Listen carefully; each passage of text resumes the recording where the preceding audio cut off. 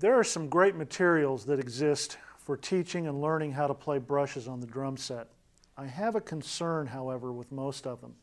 They get students making a lot of different patterns that a lot of beginning and intermediate students aren't prepared to make. What happens then is you lose the feel and the continuum in terms of the time that should be part and parcel of a good brush sound. So what I would like to offer as an option for beginning and intermediate drummers to begin working on before they go into those brush materials is simply learning how to make circles. You can make them counterclockwise, clockwise, you can have one hand going each way, it doesn't matter. But what I'm talking in terms of is a circle that has a pulse where each beat is initially. One pulse for each beat. For me, it's at the top of the drum, and I make my circles in a counterclockwise fashion. So you would hear a sound like this.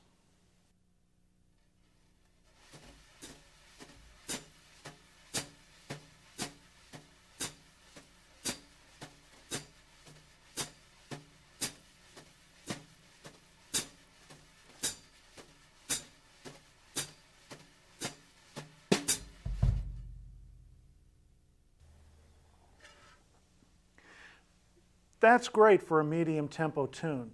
What about a slower tune like a ballad? Simply make two circles for each beat. A large circle on the number and a smaller circle that happens on the and of each beat, like this.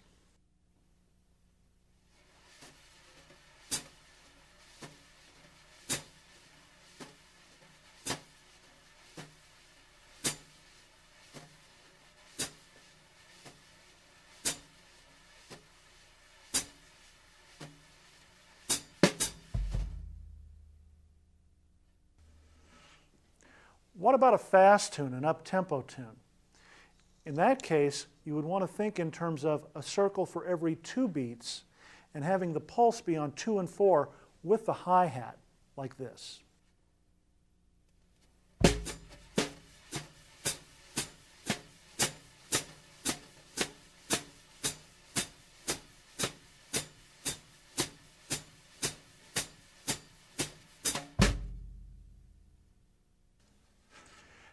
Now you can have things happening besides those circles. I'm going to take each of those tempos, play a little bit of each of them, and elaborate on them a little bit, but notice that that basic pulse never leaves.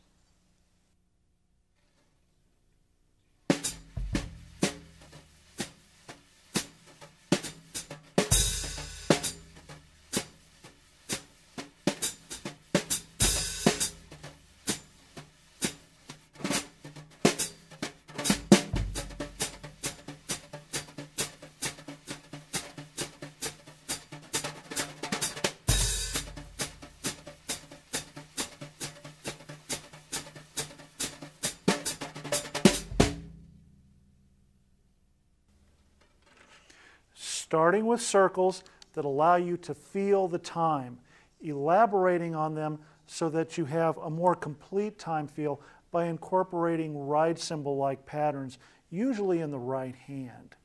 After that, a student's ready to get into like Ed Thigpen's brush book, Louis Bellson's brush book, the old Philly Joe Jones brush artistry book, if you can find a copy.